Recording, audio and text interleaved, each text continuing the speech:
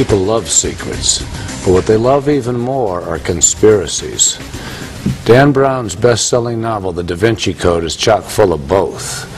From secret meetings of clandestine organizations to massive cover-ups that led to deaths of thousands of people, it's easy to see how this novel has met with such great success.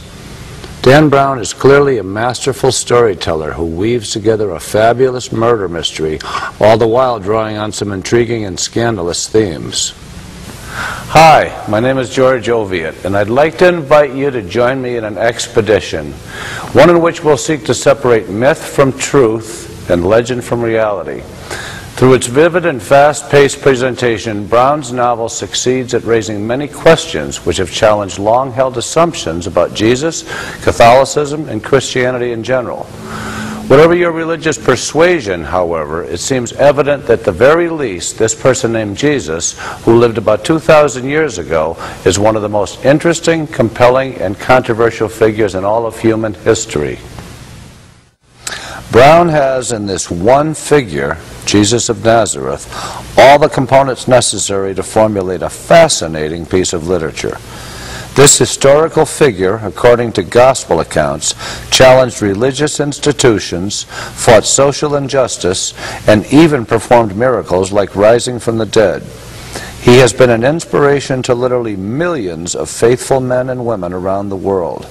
As such, we will be spending a good deal of time examining the claims that Dan Brown makes about Jesus and trying to determine what is real and what is a figment of Mr. Brown's fertile imagination. So the question is raised, does the Da Vinci Code paint an historically precise portrait of Jesus? And what about the suggestion that underground covert organizations like the Priory of Sion are the guardians and keepers of secret documents which could literally bring Christianity crashing down? How about the idea that Christianity is just a repackaging of older mystery religions? We will answer all these questions and many more as we continue forward on our expedition. But first, for those of you who haven't read the book, seen the movie, or heard the hype, we need to start at the beginning and explain what it is that we're actually talking about here. So here's a brief synopsis of the plot. The premise behind Dan Brown's novel, The Da Vinci Code, is actually quite simple to grasp. There are no real complex twists or turns in the plot. In fact, many have critiqued it as being somewhat predictable. It's not the story that captivates people, it's the story within the story that grabs our imaginations. Jesus of Nazareth, the royal descendant of King David and heir to the throne, according to the novel, married Mary Magdalene, she herself also of royal descent. The union resulted in the conception of a child, which in turn represented the perpetuation of a holy royal bloodline, which continues to this very day. We are informed by the background story that once Jesus was crucified, Mary, in fear for her life, flees with her daughter, leaving the country, eventually ending up in Europe. However, hundreds of years later, as the infant Catholic Church ascended to power within the Roman Empire, the truth of the relationship between Mary and Jesus is suppressed in deference to an alternative gospel story, where Jesus is viewed and worshipped as divine.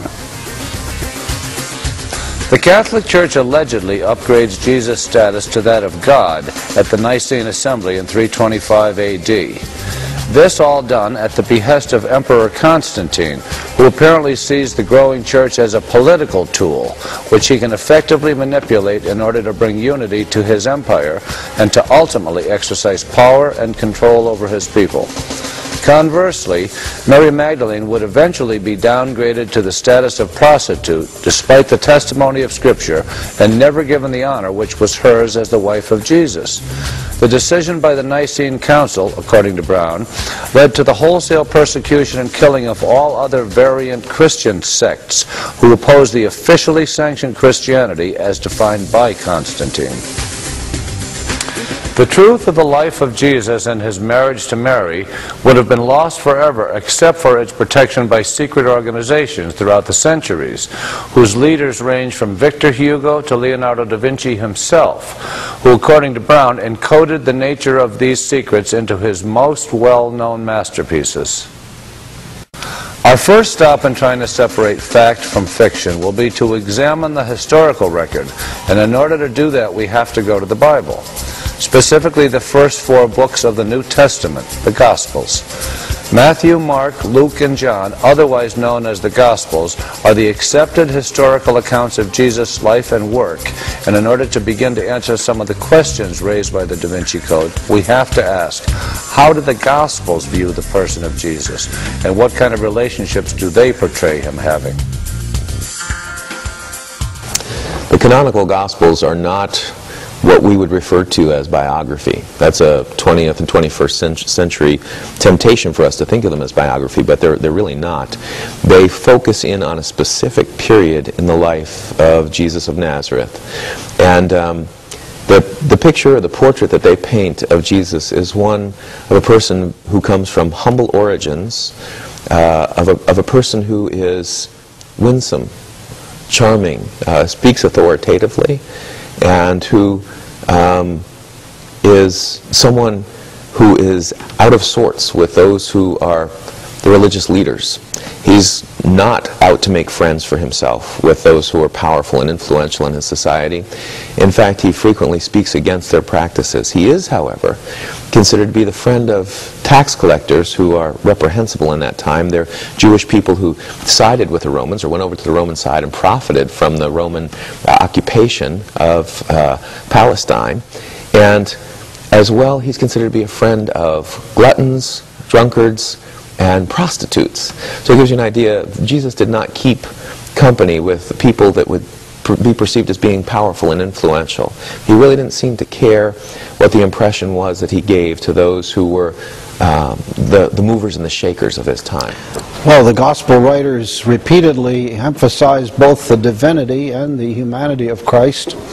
As an example, Luke 1 talks about how Jesus was conceived of the Holy Spirit by a virgin in Nazareth of Galilee. John 1, on the other hand, emphasizes the fact that Jesus was God and involved with every aspect of creation. He understands his occupation, his life, to be about trying to reconcile people to God, about living a life of obedience before his Father, and ultimately about a cross. He continuously speaks about death on this cross, on this Roman cross, to his disciples. Oftentimes they seem kind of numb to what it is that he's saying. They seem unreceptive. They don't get it. Or at times, like with Peter, Peter rebukes him for even thinking that way, because they want a political Messiah. They want the son of David. They want Jesus to give them, as the old saying, a chicken in every pot and 2 cars in every garage. They want to be great and strong once again. They want to hold their heads up high because they're Jews. And Jesus doesn't seem to be about that. He sees himself as the Son of Man. And he keeps on using this term, the Son of Man, which comes from Daniel 7, to refer to himself, and kind of takes the political ideas away from the language that's used about him. In one sense, he fit right into the social and religious context of the times, and yet in another sense, he didn't fit in at all. He was ordinary and at the same time extraordinary. He seemed to have a nature like ours, but then the next moment he would accomplish feats that were clearly supernatural. So that's the tension that we really see evidence throughout the gospel accounts. Probably one of the most remarkable propositions made by the Da Vinci Code was that Jesus and Mary Magdalene were married. So is it possible that these two were married?